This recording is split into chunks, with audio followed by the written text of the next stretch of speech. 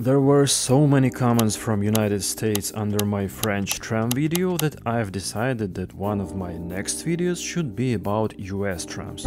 Oh sorry, streetcars. So in this video we will look at the newest streetcar systems in USA to see how they change appearance of American cities. Because the newer the better, right?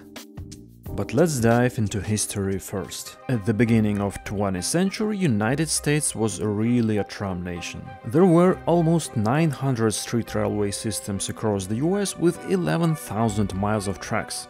And now that sounds insane. Quick growth of streetcar systems led to the widespread ability of people to live outside of cities and commute to work on a daily basis. The biggest streetcar system in United States and the whole world as well was, guess where? It was in Los Angeles, and on its peak it reached insane 1600 kilometers of tram tracks. But then American streetcar systems became a victim of numerous strikes when labor unions blocked transit infrastructure to get their demands satisfied. From 1895 to 1929, dozens of strikes affected almost every major city in the United States. Sometimes for a few days, sometimes for months. But that was just the first step. After World War II, USA completely switched to private cars paradigm with building millions of cars and the highways all over the country. In 1960s, most of US streetcar systems were closed with just a few exceptions. They've survived only in 7 cities: in Boston, Cleveland, Newark, New Orleans, Philadelphia, Pittsburgh and San Francisco. And that's all. By the way, we can also mention streetcars of Toronto that were the only one to survive in Canada.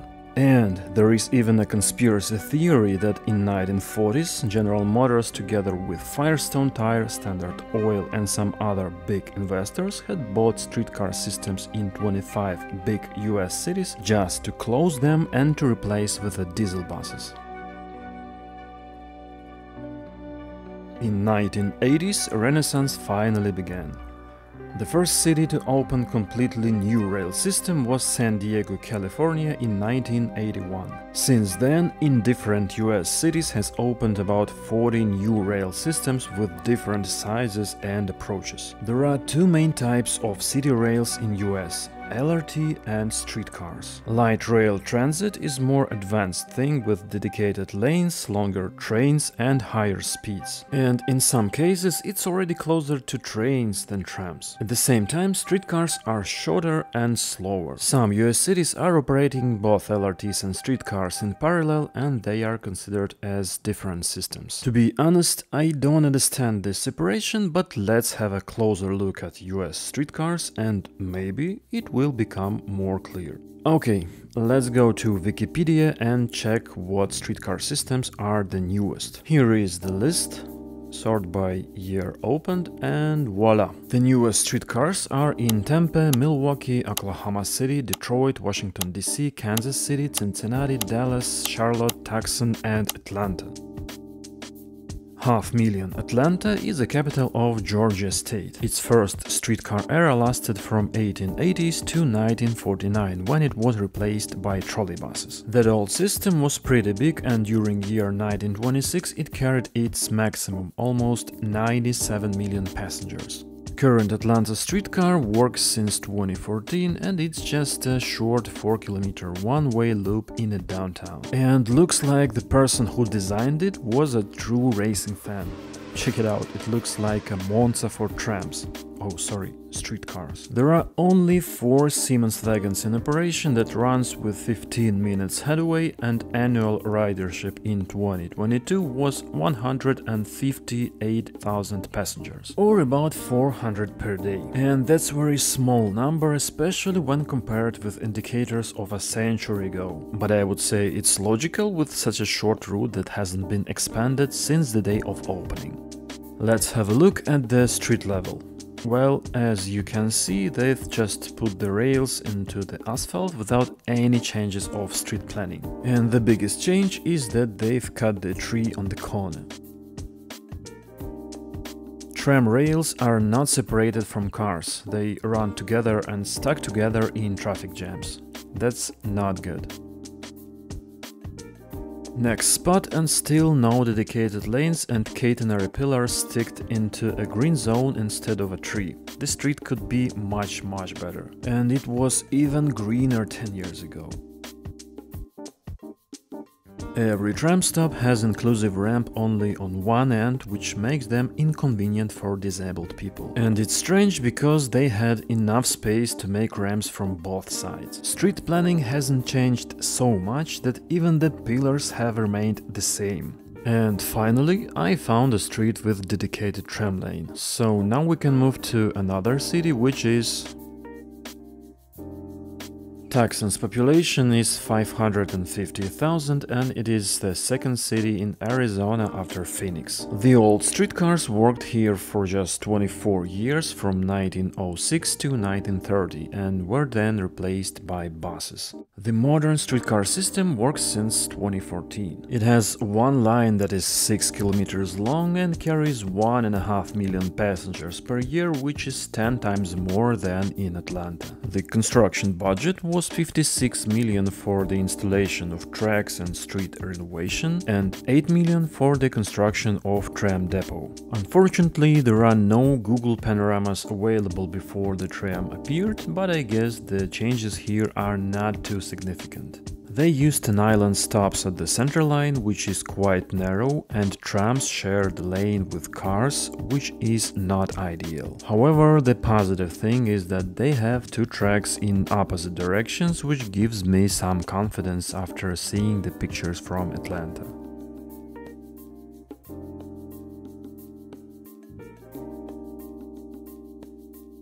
This street doesn't look safe, it's too wide and straight and there is no traffic calming at all. Before the renovation there were all the rails, but in general street was almost the same. Okay, let's jump to another city. The next city is Charlotte, the biggest city in North Carolina, where the current streetcar has been operating since 2015. Historically, Charlotte also had its streetcar system, which operated from 1891 to 1938, and that system was quite extensive.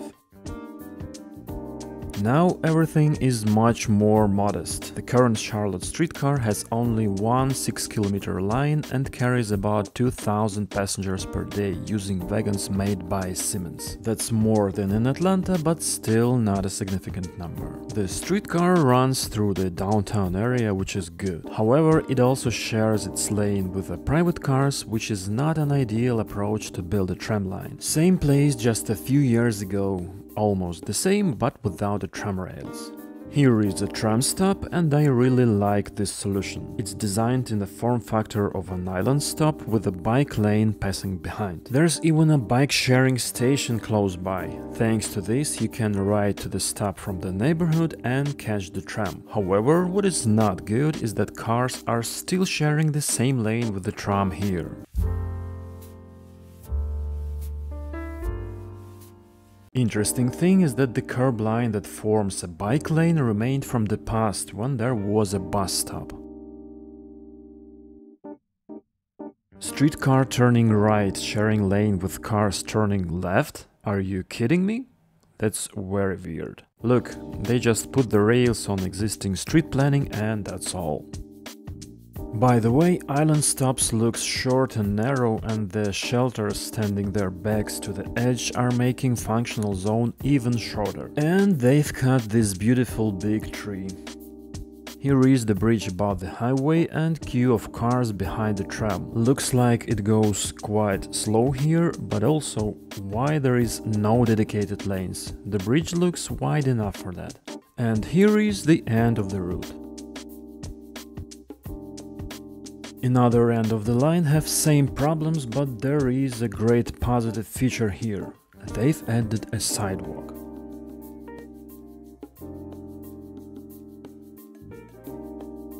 This huge Texas city also had a streetcar network in the past, and at its peak there were 200 kilometers of tracks and about 300 wagons. Now there is only one tiny 4-kilometer line that has been operating since 2015. There are 6 stops and 4 wagons that run with a 20 minutes headway. The wagons are Brookwell Liberty, made in Brooklyn, Pennsylvania. Their length is just 20 meters, which is 9 meters shorter than Siemens S700 used in other cities like Charlotte.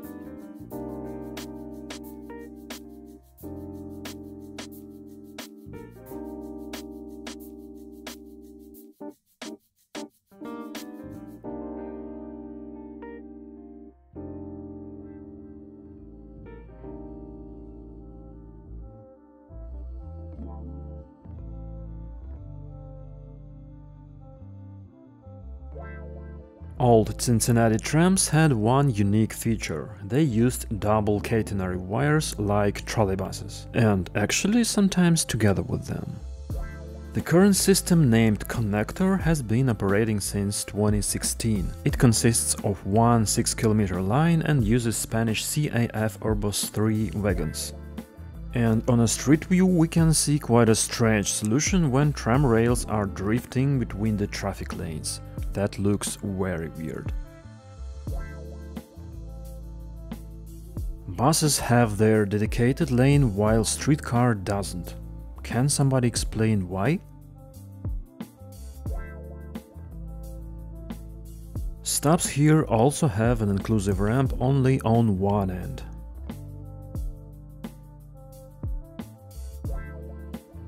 Finally, a street with a separated streetcar lane, but the question is, does it have traffic light priority here?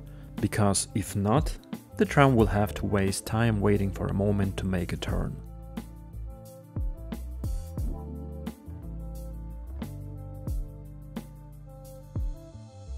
The current system here is also quite small. It's only 3.5 kilometers long and uses 6 CAF Urbus trams. Annual ridership is about 1.5 million per year. There is also no dedicated lanes, but stops have ramps from both sides and looks much better than in some other cities. And here is a pretty strange place near the last stop where trams have to cross all the traffic lanes. I'm wondering, why not make dedicated lanes in the middle? There's enough space for that. Okay, let's speed up a little bit for the next cities.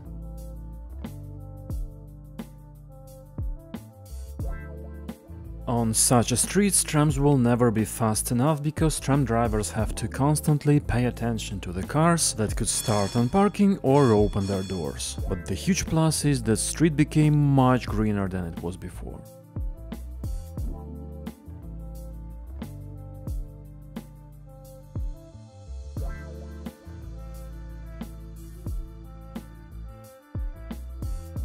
By the way, can somebody explain what's the idea of this?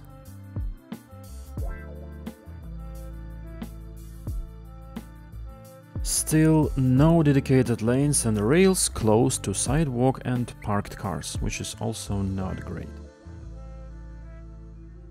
Tram drifting between lanes on such a wide avenue is not a good idea. Before that, street looked much worse, but unfortunately it's still not perfect. This street is insanely wide, but even here trams are sharing lane with cars. And even worse, this is the right turn lane where cars are slowing down and blocking the tram that goes straight. If I would plan this street, I'll propose something like this.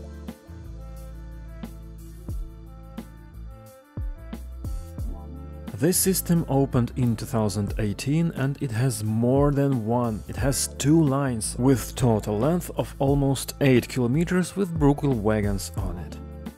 Streets here looks pretty similar to other cities. Rails close to the sidewalks, no dedicated lanes. But this place is really impressive. There was an elevated highway, but they demolished it and built a tram line on a dedicated lane. Only a billboard survived. There are not so much buildings yet, but I guess that this is a part of a bigger transit-oriented development plan. That's one of the best examples I have seen so far. I'm really surprised. And this thing is close to the sports arena where... Once again, looking for somebody, he finds Jang!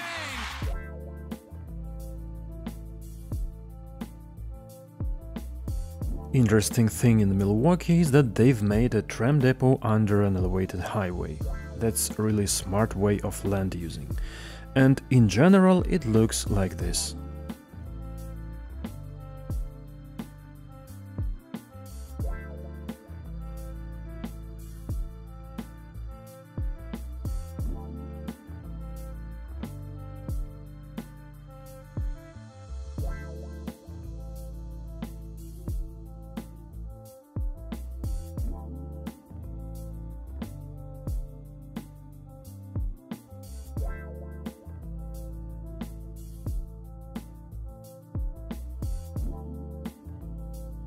And the last city in our list with the newest streetcar system is...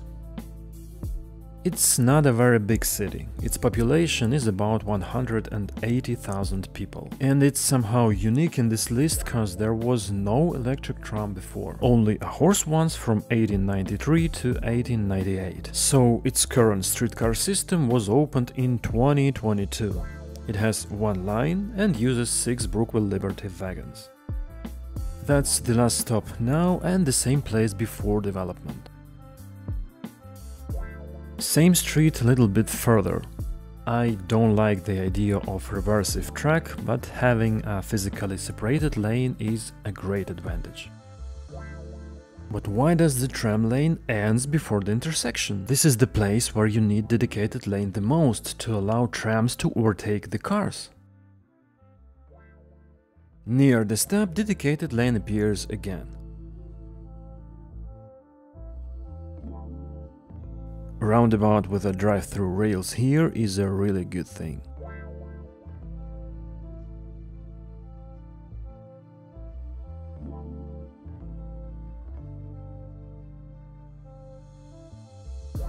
And again, no dedicated lanes for trams.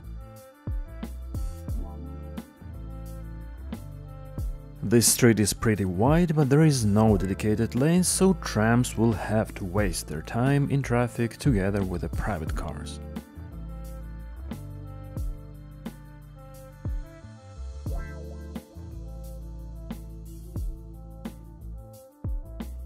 And this is the final stop where Tempe streetcar meets the Phoenix LRT.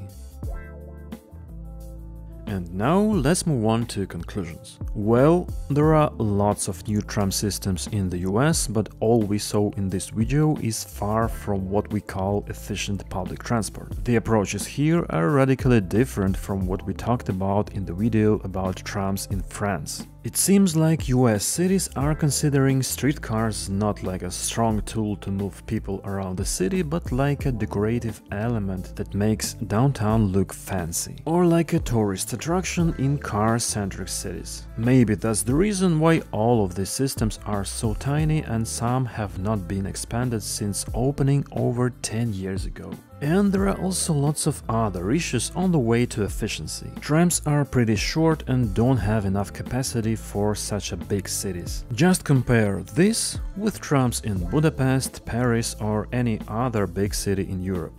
They are much longer and can carry much more passengers at a time. You may say that Dallas has an LRT with much longer trains. Well, that's true and that's great. But Paris or Budapest also has a subway, but still developing their tram systems and make them efficient too. So having a subway or an LRT is not a reason to make your other public transport inefficient as far as you spend money to build it. Another big issue is street planning. In most cases, US cities are just installing tram rails into existing street without any major changes. Sometimes even the curbs and lamp pillars remains the same. Some good solutions happens occasionally, but in general, street remains almost the same but with tram added. But the worst thing is that in most cases, trams are sharing lanes with private cars and don't have any priority. That makes them slow and unpredictable, and nobody needs such a trams. Also very common is a street planning where tram rails are installed close to the sidewalk. That may seem logical cause all the passengers are there, but with this planning, tram can be blocked by every delivery truck or a car that stopped to drop off the passengers. If we compare it with the best world examples, building a tram line is always a chance to completely rethink a street space and to give it a new philosophy. To make a dedicated tram line, to plant more trees, to make wider sidewalks, and to add a bicycle infrastructure. All these things together will give a new quality of life, which is impossible just by adding a tram into the traffic. And American cities has a great potential to rebuild streets in this way. In most cases, those streets are wide enough, but even if they don't, you easily can convert them into sustainable mass transit corridors with bicycle lanes and wider sidewalks. Or maybe just having one lane with calm traffic for deliveries and local residents. Thanks to the grid city structure, there is always a parallel street 100 meters away where car traffic can flow. The most important thing to do that is social demand and, as a result, political will. And I hope this will happen in the future. And that's all for a moment.